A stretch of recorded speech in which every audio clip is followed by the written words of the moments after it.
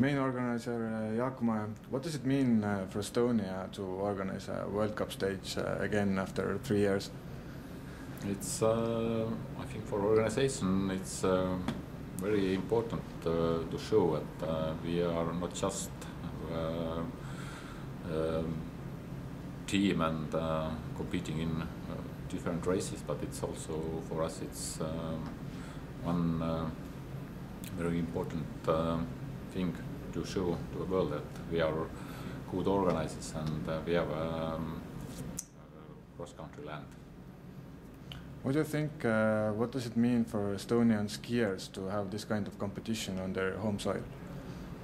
For local races, it's of course one of main goal for a season.